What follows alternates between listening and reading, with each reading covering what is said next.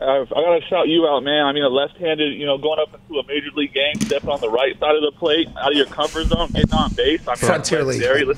Same thing. Yeah, same thing. Thank you. I appreciate the shout out there because a lot of people in my comments, were doing a lot of coaching in there, and it was like literal first time in batter's box there, and I was on the wrong side of the plate because I had never been in the batter's box enough to know that lefty was where I was supposed to be at this entire time. Also, you did not have the correct piece of lumber in your hands. No. We need to get you a bigger bat than that. You think so? Yeah, because it's not long enough. It's not heavy enough. In that game, I was potentially not in great shape, and I felt like the bat was heavy in my hands. Okay, well, and also because the guys are throwing pretty hard for you not seeing it before, so I was thinking, hey, we need, quick hands.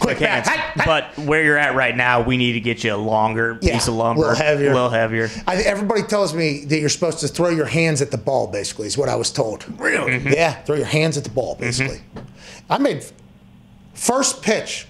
Listen, this is not. Let's not turn this into a me toot my own horn sesh here, but it is baseball opening day. I had a baseball opening day. It was when I was like 30 years old.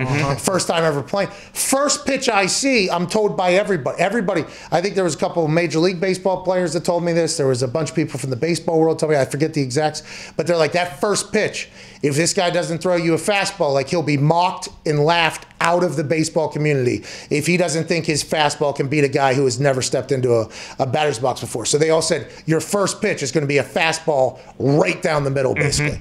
And it was. That son of a bitch was coming quick, though. I did not expect. My hands, it hurt so bad. Jammed you a bit. Oh, there was no juice on it at all. And I was like, oh, as soon as I hit it, to be honest, the first reaction is, oh, you've got to be fucking me. And then I pull a hamstring running to first base. It was quite an introduction to baseball. But I appreciate that, Chad.